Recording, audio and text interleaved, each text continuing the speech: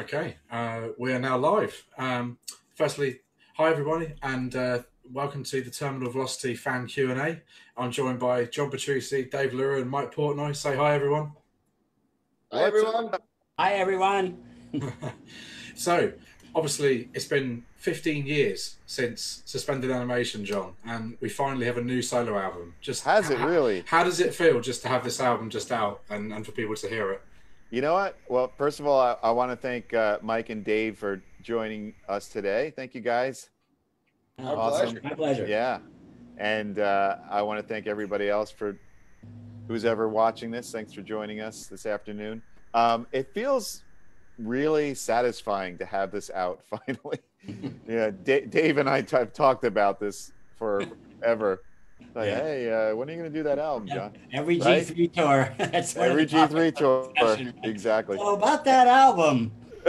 And Mike, since 2001, I mean, played those first songs with me. We played many G3 shows together. So, yeah, this has been a long time coming. So I feel really, I guess, a sense of accomplishment. I finally did it, and I feel really proud of it. Proud these guys are on it, of course.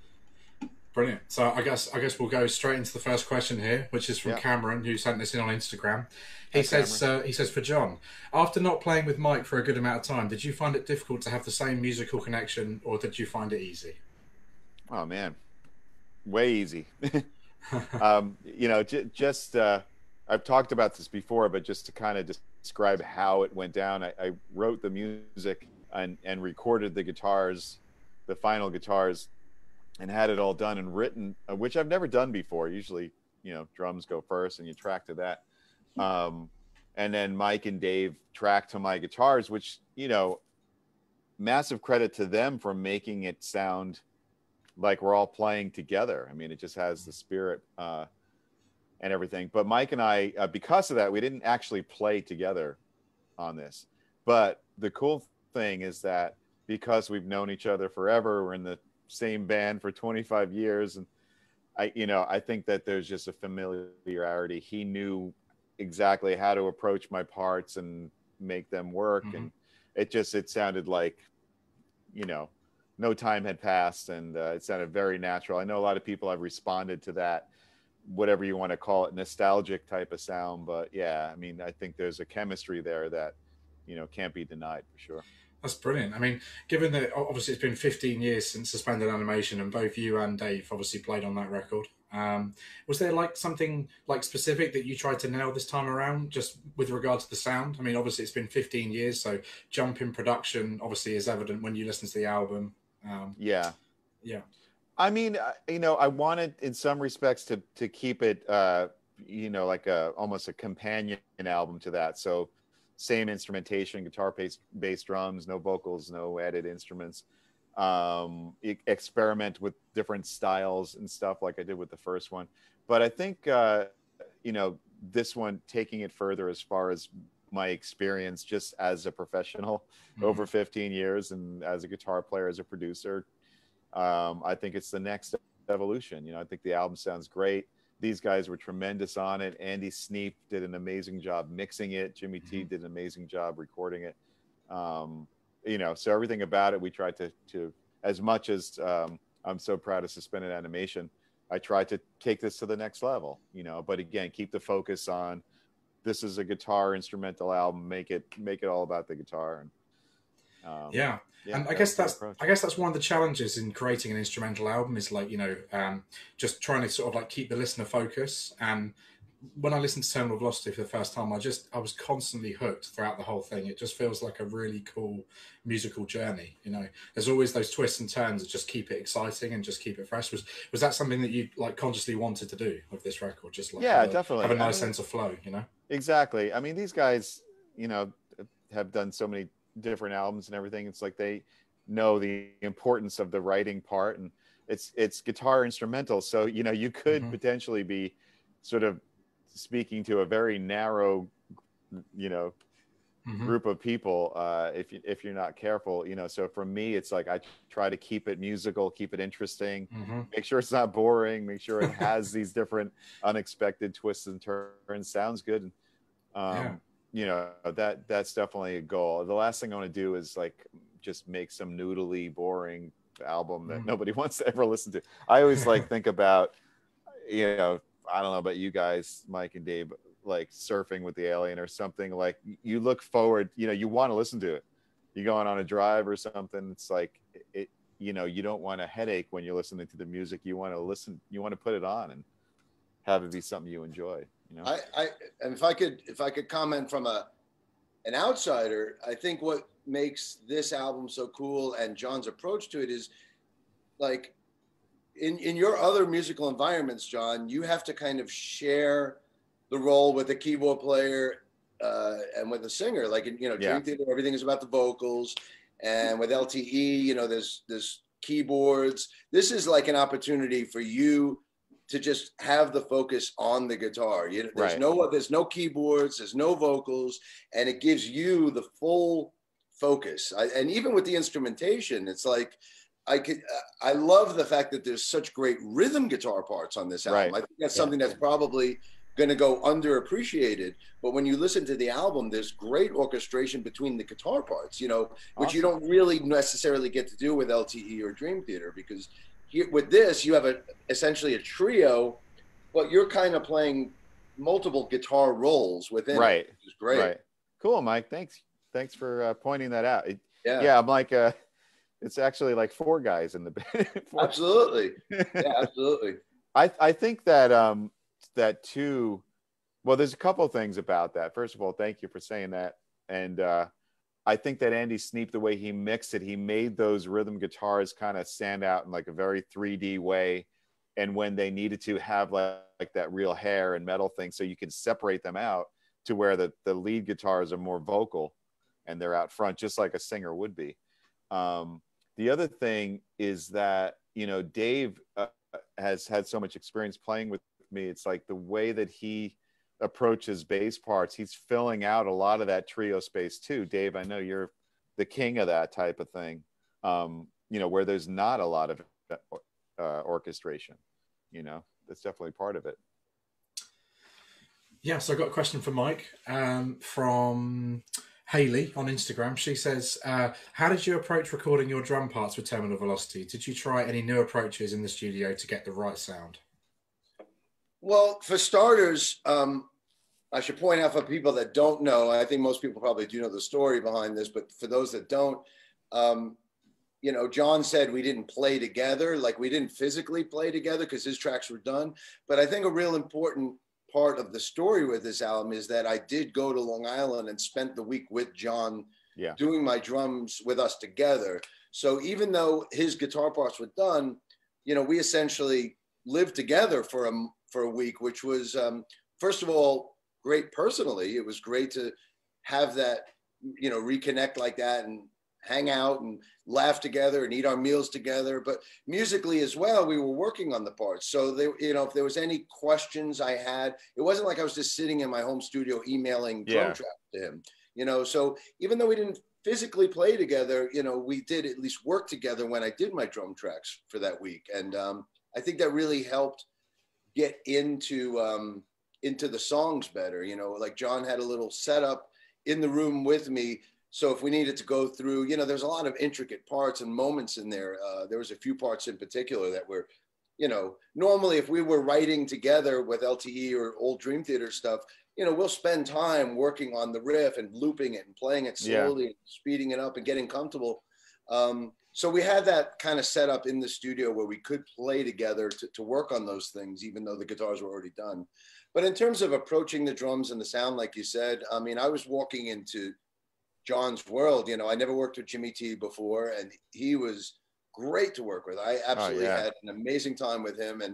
And you know, Jimmy was just not only amazing as a drum engineer and capturing the sounds and working on editing the drums and everything with us, but obviously he's got a great relationship with John and played a big part in the, you know, the tracks and the writing and the recording, you know, before the drums were there. So it was great to have a working relationship with Jimmy T, who I had never worked with, and I had a great experience with him. Yeah, you guys clicked immediately. Yeah, totally. He's amazing. So and we spent the whole week there going through the tracks, and there was no rush. It wasn't like, okay, we have to get these done in one day and we're done. You know, John was like, let's just take as long as we need and let's get everything to where they need to be. And I think, you know, I think honestly, John helps push me and inspire me as a drummer. You know, I do a lot of records per year at this point, but, you know, I have to kind of wear different hats and different styles for the different albums and projects. And working with John again for the first time in 10 years, you know,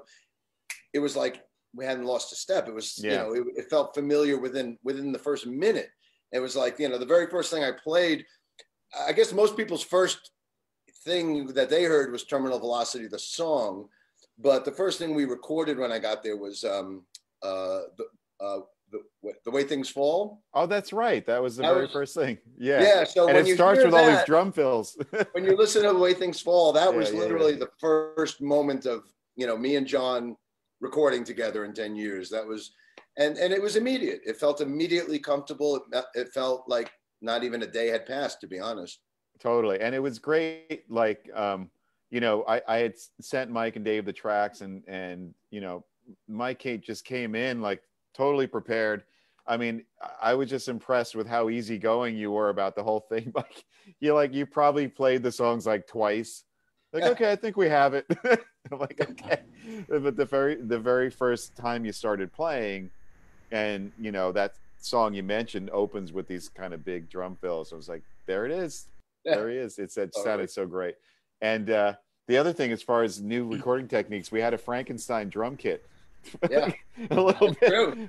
I brought in, you know, because of the pandemic and stuff, it was, I guess, difficult to get kits, you know.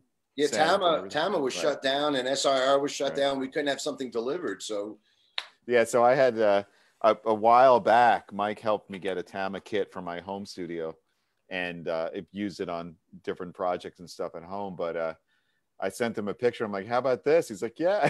So I loaded it up into my truck, and he brought in some other stuff, his snare and some octos and cymbals and stuff. And that was, I brought in my snares, but then I brought in two octos, which were from the Siamese Monster. So they actually have the purple Majesty symbol on it and everything. So, and then, there was a little bit of everything on that kit. It was definitely a Frankenstein.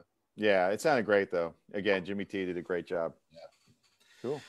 I mean, just talking about the pandemic, there was a question where someone asked, would the album like even have been made if it wasn't for the pandemic happening? Like, well, I had planned it anyway, so it might not have been made as quickly, but this year before the pandemic, as far as my schedule with Dream Theater, we did have some chunks of time before, like we had done most of our touring for the last album, and then there was just like an Asian Australia run, and we were working on a possible summer run. So I saw the year pan out, like, you know what, I have 2 months here, 3 months here.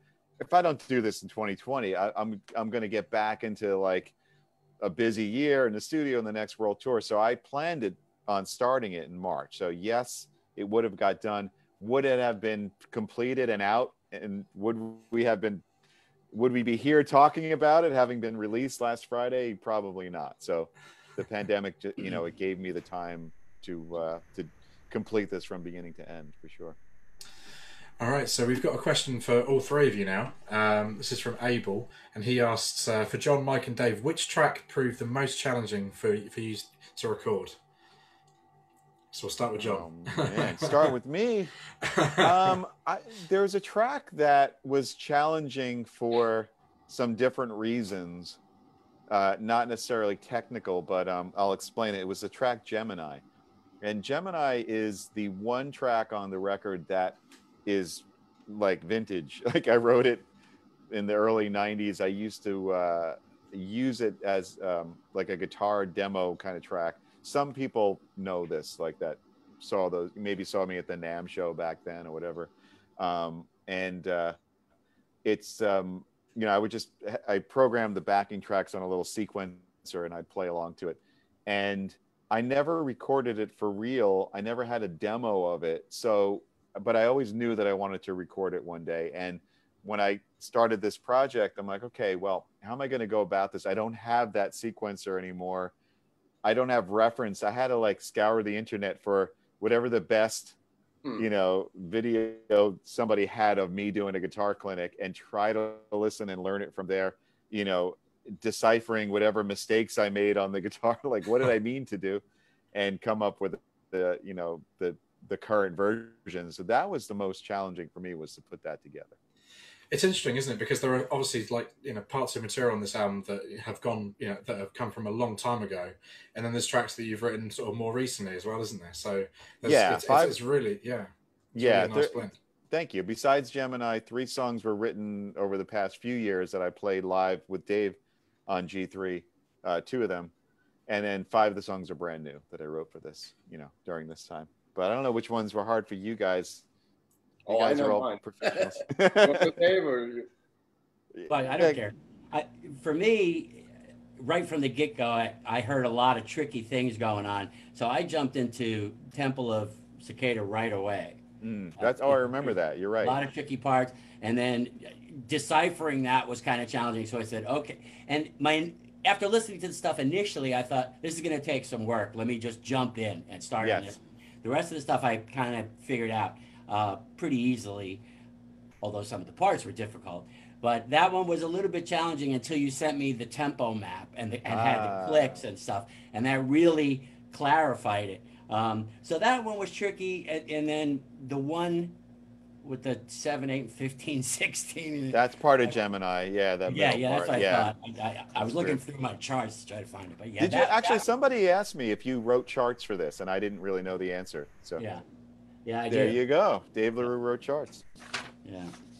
So those were tricky. And if I can just throw in one other thing, stepping back a second, I wanted to chime in on what John and Mike were talking about with Mike playing when Mike came and did it.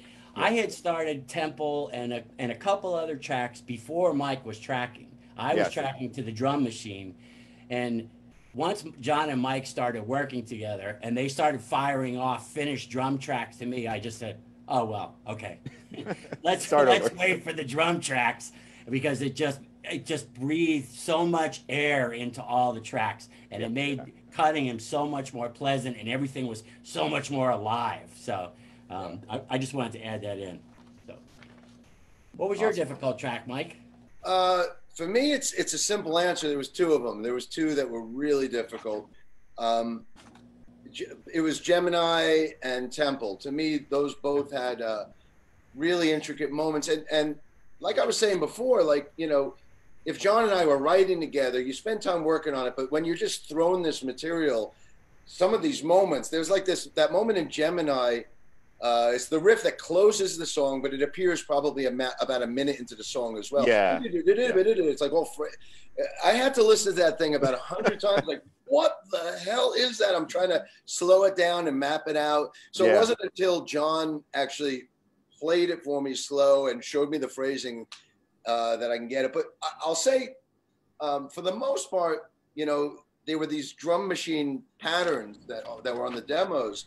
And I, right out of the gate, asked John, it's like, are you expecting me to play this exact? Because I'm not really that kind of player where I'm going to transcribe it and play exactly like you have it. And he was like, no, do your thing. Just follow it for the phrasings, where it's a halftime or an upbeat or a downbeat, just to, where there's double bass. So I would follow the general phrasings, but for the most part, he gave me full reign to just be myself. But there were 2 moments on the album that I did follow the drum machine specifically. Yeah. And for me, those were these difficult moments because I'm just not used to, I'm not that kind of a drummer. But so there was a moment in the middle of Gemini where it's, I guess, the first melodic guitar solo, and it has a drum and bass kind of breakdown. Right. Don't.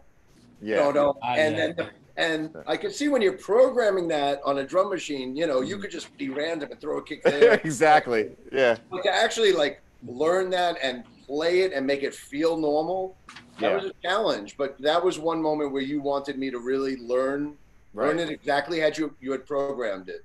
And that was a challenge. And then also Temple, the last song in the album, there's a pre-verse kind of riff. The really setup. Super tight, it's all in the 7th string, but it was really very, very intricate, very specific grooves and accents that just sounded how I would have never have played that on my own. Like, so, Right. you know, the fact that you programmed it and you wanted that specifically, that pulled something out of me. You know, that pulled something out of me that I normally wouldn't have played. I would say the same thing for both of these sections, in Temple and in Gemini. I would have never played those two sections that way if you hadn't said, no, I really want you to cop that. So it pulled something out of me that probably would have never have happened on my own. Yeah, and I'm glad you're open to that kind of stuff, because I, like Mike said, I really wanted him to, you know, just do his thing, like show his personality, bring the stuff to the next level. There were a couple of moments where, you know, there was a locked guitar pattern that had to happen, and those are the ones that are kind of weird to play, because, like you said, it's different if you're rehearsing it together and coming up with it, but when you're trying to ingest it after hearing it, it's different. Another one was the Oddfather, Mike. If you remember, the verse rhythm under the verses is a very specific and I wanted you to do that with the kick drum pattern. But that felt natural to me, because that felt like something out of like Fatal Tragedy or Under Glass Moon. That was like in our wheelhouse, you know, the sort of thing. So, I mean, there was a lot of moments where you told me to nail something specific, but I'm saying, you know, most of the time it felt natural, but those were those two moments that I pointed out that were very unnatural. And that was, those were huge challenges for me. Right. Absolutely. Very cool. Yeah, I think all that hard work paid off as well, because John, you might remember we did that social post where we asked the fans what their favourite tracks were the day after the album came out, and Temple and Gemini were both at the top of that list in terms of so the fans are really, really vibing with those two tracks in particular. So definitely paid off. Those are a couple of my favorites as well, for sure. So, another thing I've been telling people too that I'm so impressed with Mike and Dave on, guys, and maybe you could talk about this too, is that this record, you know, the songs that we're mentioning are kind of more in the metal zone, which is like what, you know, you might expect from me, or in the sound of Dream Theater with Temple and songs like that. But there's also Out of the Blue and, you know, Latin sections in Gemini and, you know, like Straight Ahead kind of stuff, and Snake in My Boot. And like, you guys both just, you know, you shift like it's nothing. Like, okay, you know, we're going to go into like a shuffle for this, you know, thing. And you just like nail. It's not like, that's not something that all drummers and bass players just know how to do. Like, I don't know if everybody realizes that out there. Right. Like some people are like, kind of like in their own, you know, headspace. Like they might be a rock drummer, metal drummer, or, you know, jazz, whatever.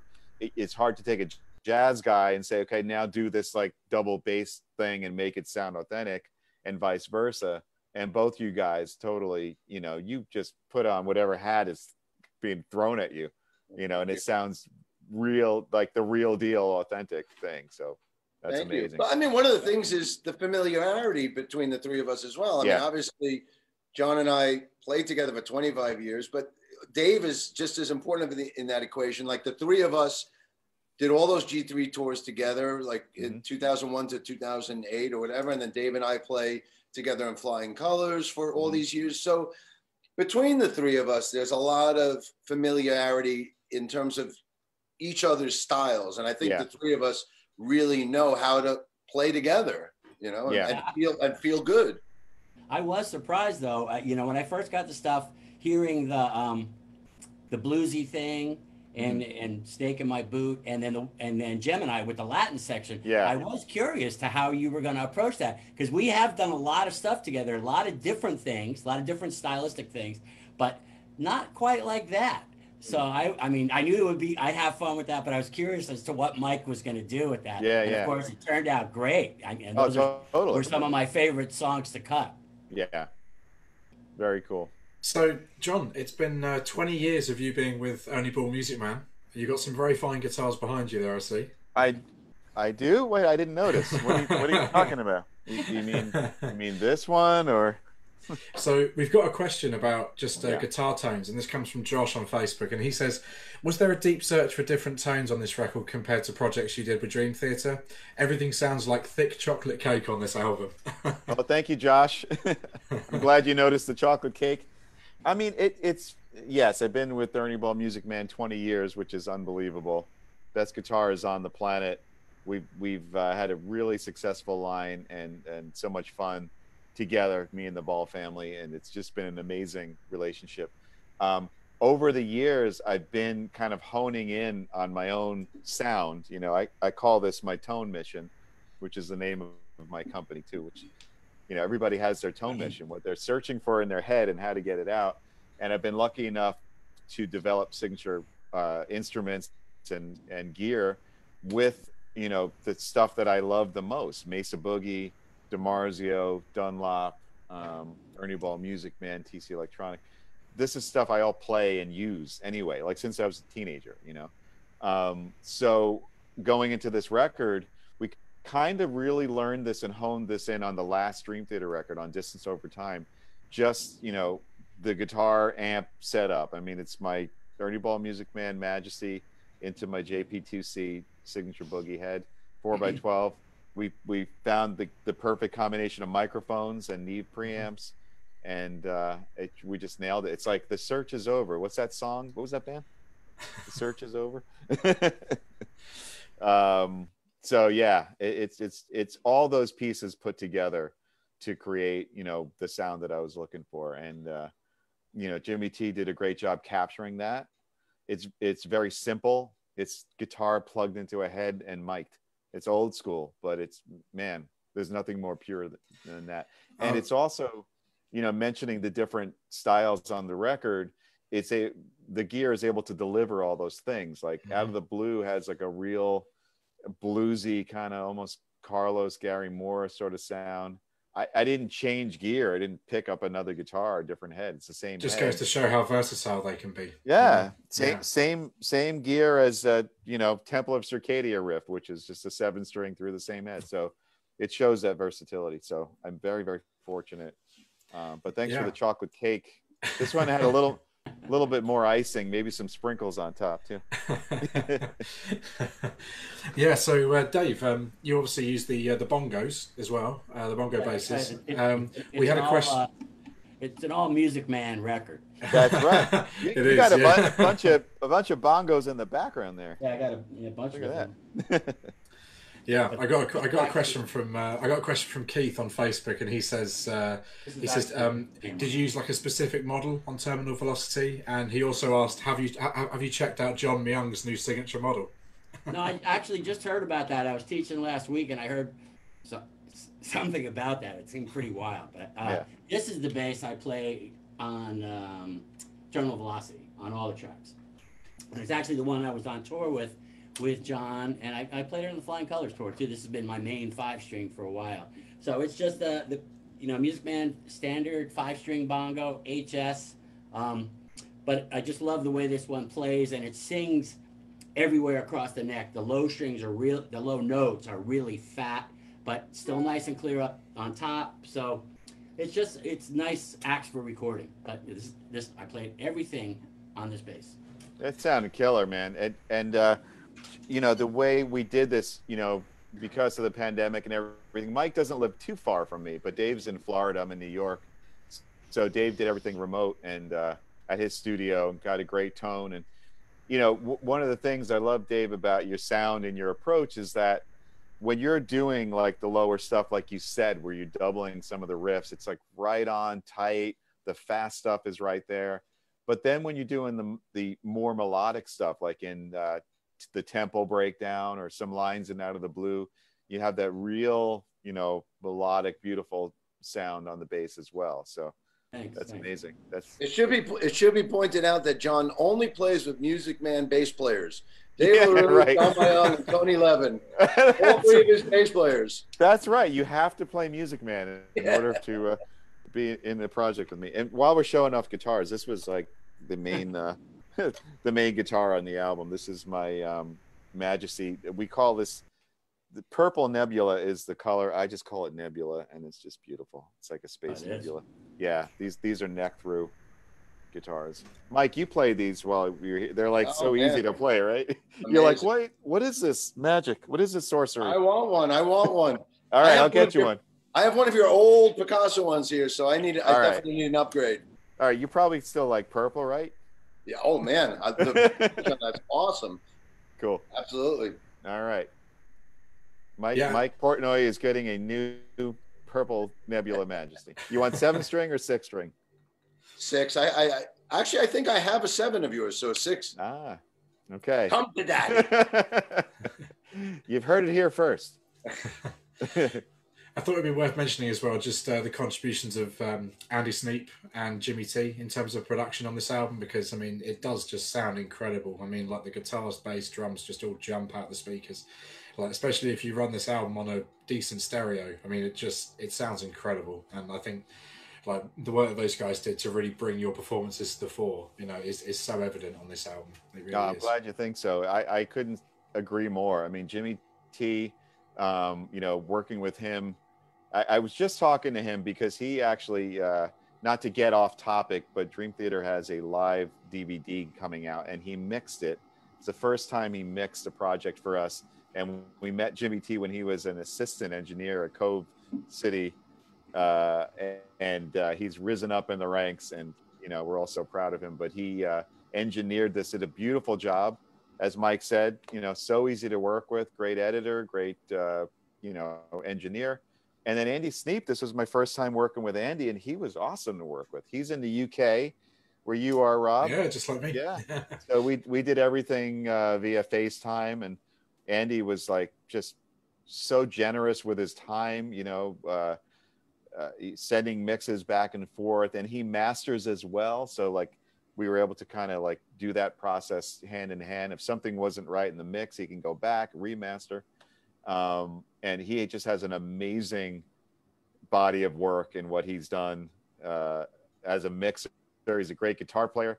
My wife Rain and I saw him with Judas Priest not too long ago. So really great working with Andy. And he liked my amp so much, I sent him one as a gift to thank him.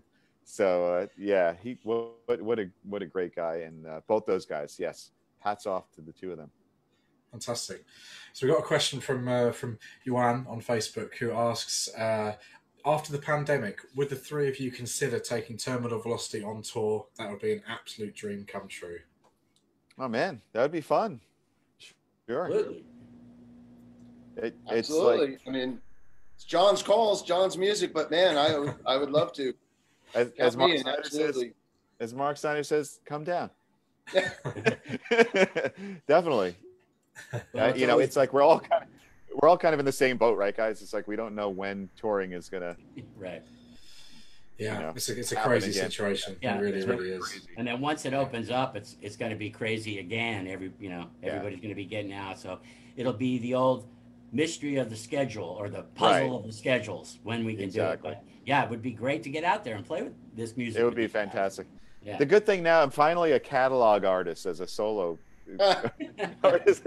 I have other songs to play besides Glasgow Kiss and Damage Control. Well, it's funny because last time I did G3 with you, I was playing all those songs from the first album. Yeah. But I didn't play on that album. Right. You know, so yes. I would love to.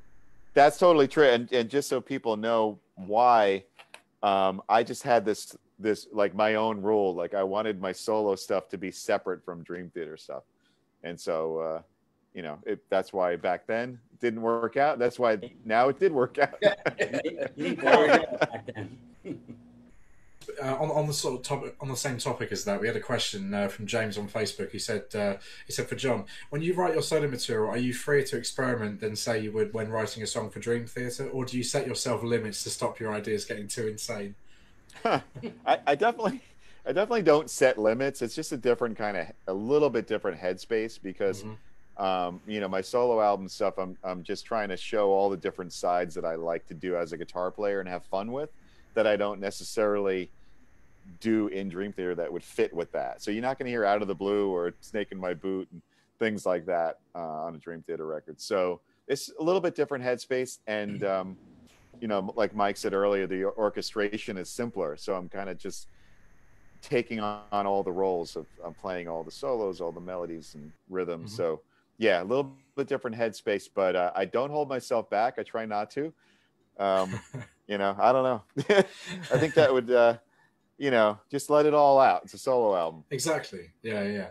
And speaking about, I'm sorry to interrupt you, but I right. just want to show you guys out there. So this is Mike, you've seen these before, right? Yeah. Test pressings. Do you listen to these a lot? Yeah, I believe it or not, in my office, I have the one. I still have Images and Words test pressing. Do you really? That's so cool. Yeah. Wow. Yeah, but I can't wait to hear that. I can't wait to get this on vinyl. Yeah. It sold out before I could buy one. Don't worry, I got one put aside for you. Thank you, man. Thank you. Yeah, but in fact, I just, have a great system here at the studio and listened to the vinyl test pressing last week. Sounds phenomenal. So I'm excited about that. So that kind of brings up a little bit. This was released digitally and streaming on Friday, but the vinyl and CD won't be available until October 30th. But you could pre-order it now.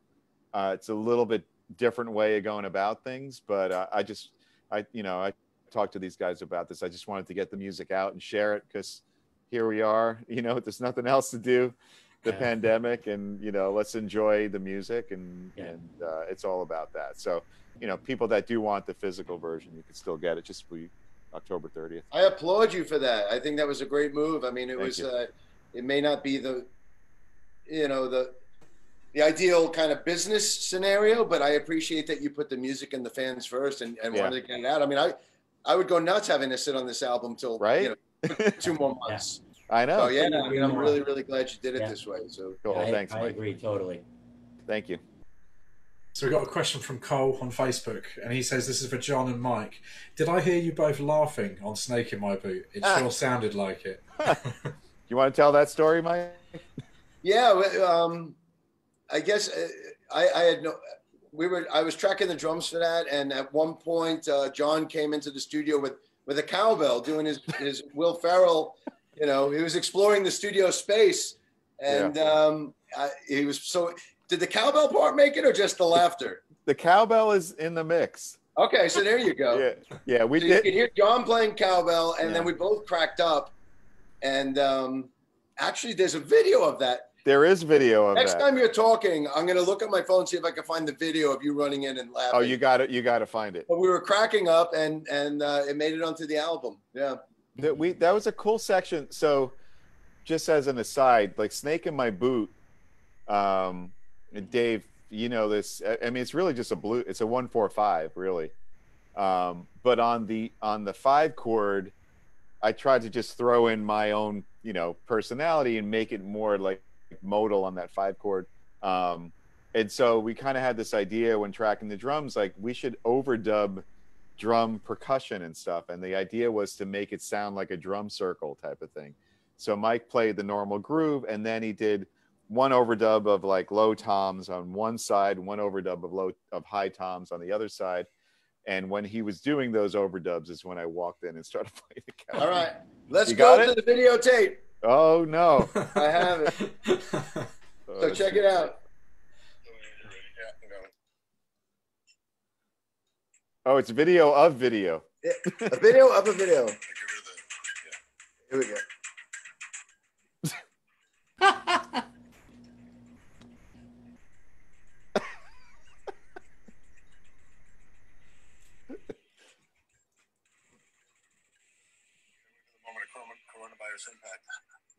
Hey, there you have it. So funny.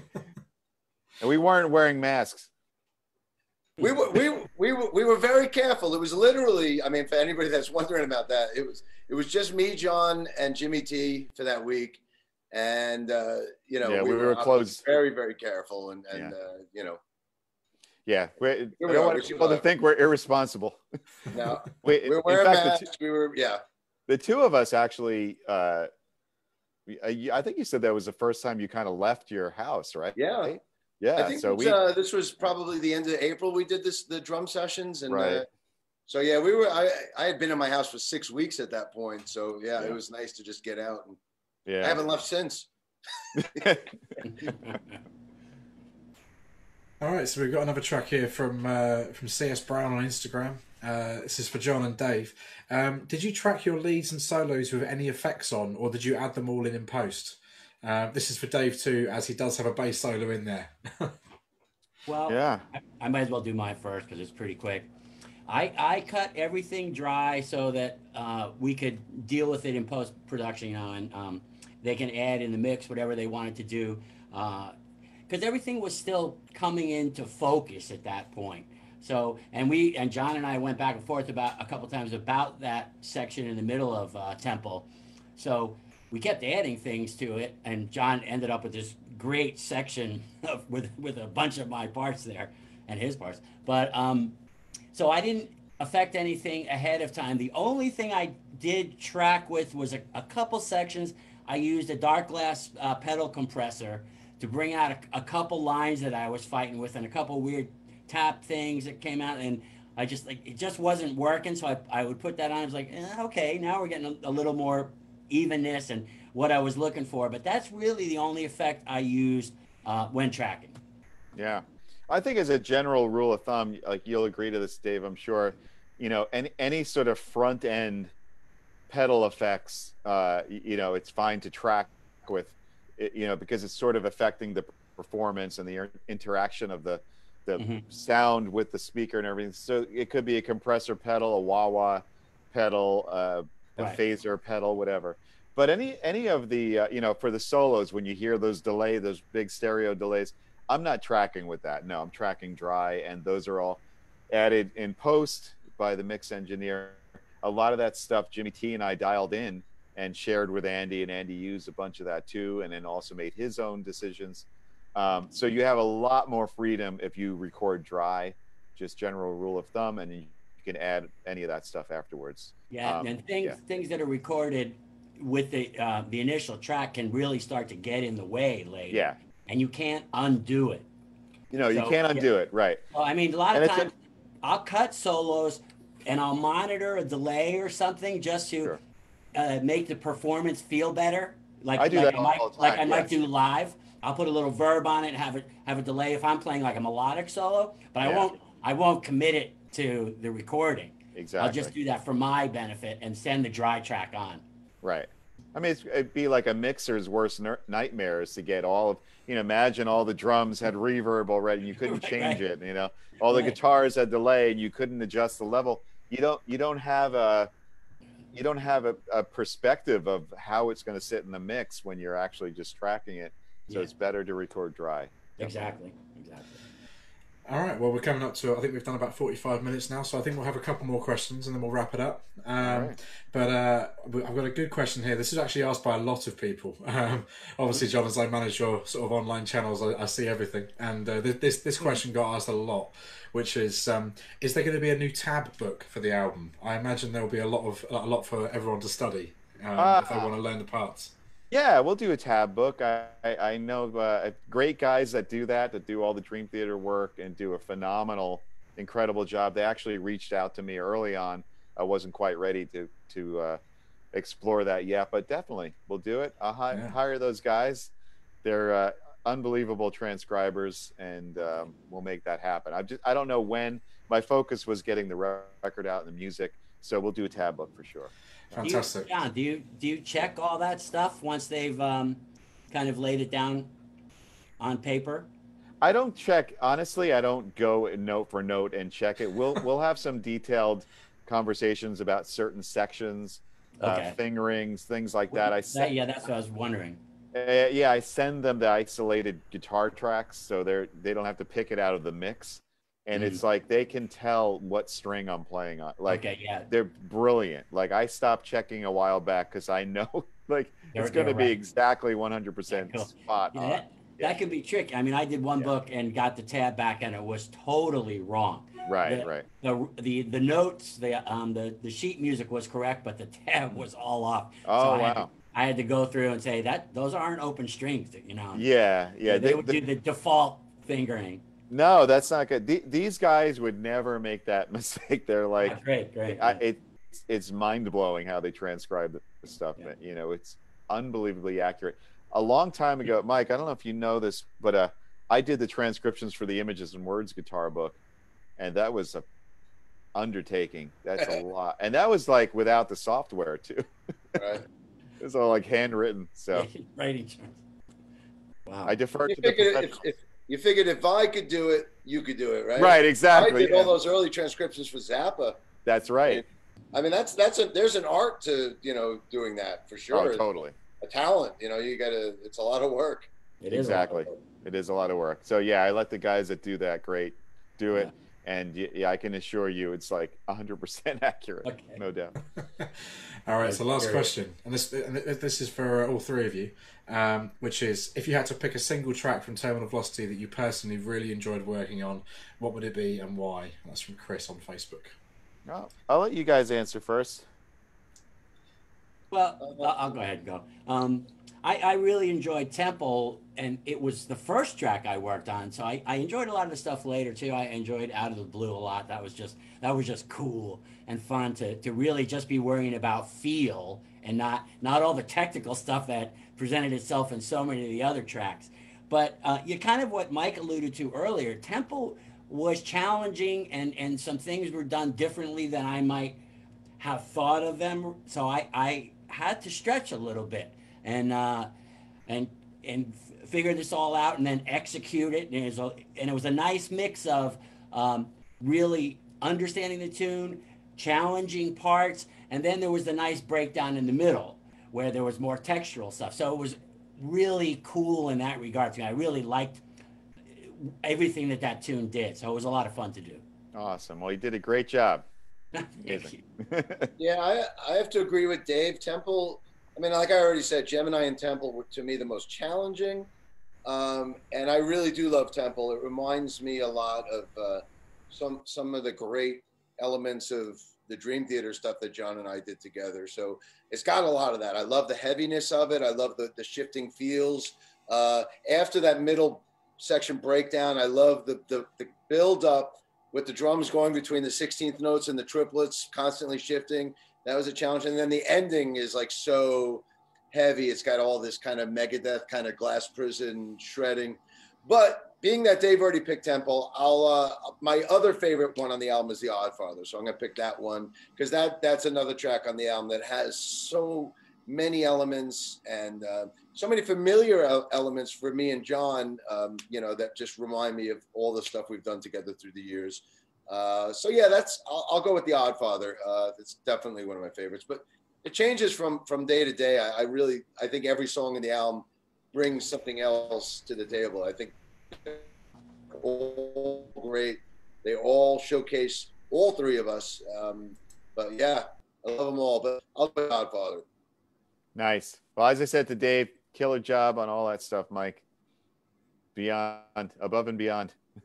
I don't know if you cut out a little bit, but I don't know if that was me. But I'll be different. And just as a guitar player, one of the ones that was really a lot of fun, you could probably hear it, that was really enjoyable for me was Snake in My Boot, because it was so different. The idea is that it's just a single guitar track throughout the whole song. I break from that rule a little bit with a couple of overdubs during the 5 chords, but the idea was just have this kind of Van Halen 1984 guitar sound and play it, just go from rhythm to lead, back to rhythm to lead, one guitar track, not doubled, not overdubbed. And it's more of like in a rock, old school kind of way, Brian May, Satriani, that kind of thing, even a little bit of Jimmy Page-ish. It just has that old rock and roll, early like Rush, some of the early like first album, second album Rush riffs that Alex did. So anyway, that's one of my favorite kind of more fun songs on the album would be Snake in My Boot. Definitely. Yeah. All right. Well, I guess we've come to the end, unfortunately. Oh man. I know. Yeah. that flew by like 2 seconds. Really? All right. Well, thanks to all the fans who have tuned in and have put comments in the stream. There's been so many to go through. They've just been flicking past on my screen here like crazy. Wow. But I guess we just have to remind everyone, Terminal Velocity is out now on all streaming platforms, all digital download platforms, and it's coming out on CD and vinyl. John, you got the test pressing there, haven't you? I do, everything is sounding great. And I want to thank you, Rob, for organizing this and doing this. I want to thank Mike and Dave for spending this hour with me today and for doing such an amazing job on the album. I love you guys. You guys were incredible on this. Thank you. And thank you to all the fans that tuned in to this and I've been reading the comments and stuff, and it's just wonderful to see like such a positive reaction to this music and this release. So thank you. I don't get a chance to really thank all of you, so I'm thanking you as much as I can right now. It's awesome to see that. Very cool. All right, thanks everyone. Thanks for tuning in. All right, Goodbye now. Bye bye. Thank you guys. See you.